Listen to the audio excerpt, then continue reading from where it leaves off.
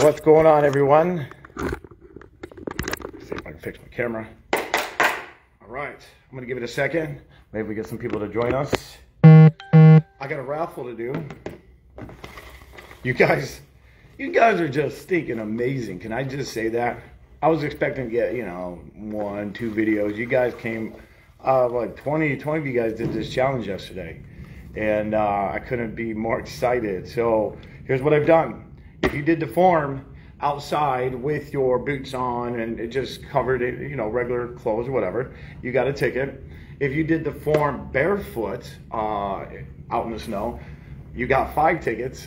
And if you led the way and you went shirtless and shoeless, Mr. Aiden, and then Justin and Aubrey, love the sunglasses, by the way. You guys got 10 tickets, and I couldn't thank you enough for that, Aiden.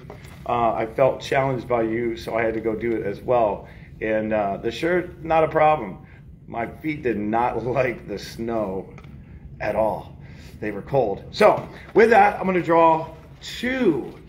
I said I was going to do 1, but you guys put in a lot of work. I appreciate you entertaining me with all those amazing forms and just being outside. And so thank you guys for that. So I'm going to draw 2 winners.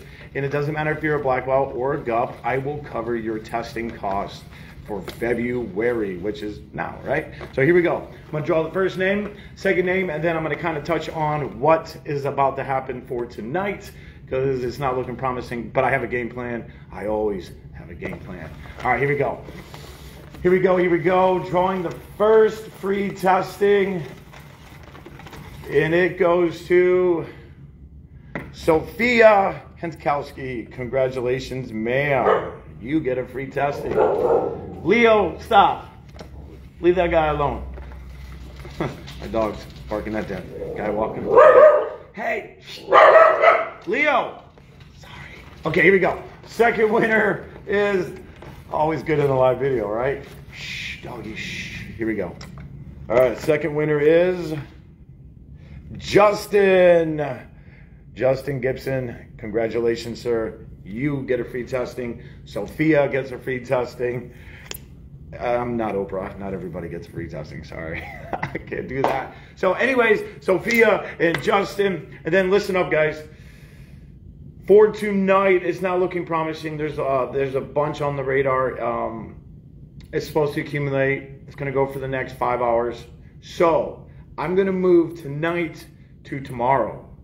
And I know we're supposed to have boot camp. So I'm going to move that to Sunday at noon for 2 hours. We're going to go 12 to 2 on Sunday. I want to make sure I work with you guys on your basics. You're looking really, really strong on forms, and self-defense is looking good. Your fighting's looking good.